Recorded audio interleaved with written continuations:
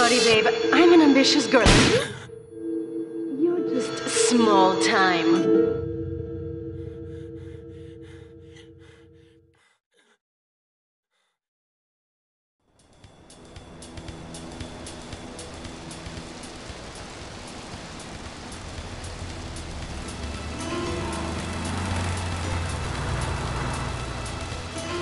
Liberty City is in shock today as the police and emergency services deal with the aftermath of a devastating attack on a police convoy this morning. As yet, no details have been released about the prisoners being transferred in the convoy, and no group has claimed responsibility.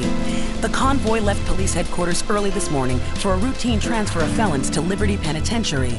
The attack took place on the Callahan Bridge, leaving few witnesses and the bridge itself severely damaged. Some of the convicts are thought to have perished in the explosion that followed the initial attack. Revelations as to the professionalism of the attack struck police hours afterward, when identification of the missing felons were further hampered by an attack by computer hackers on police headquarters databases. With the Porter Tunnel project falling behind schedule, this disaster leaves Portland isolated from the rest of the city.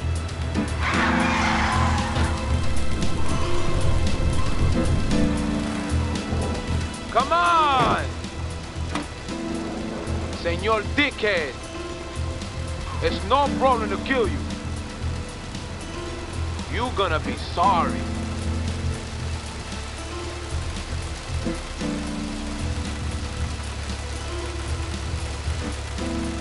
Aye, get lost.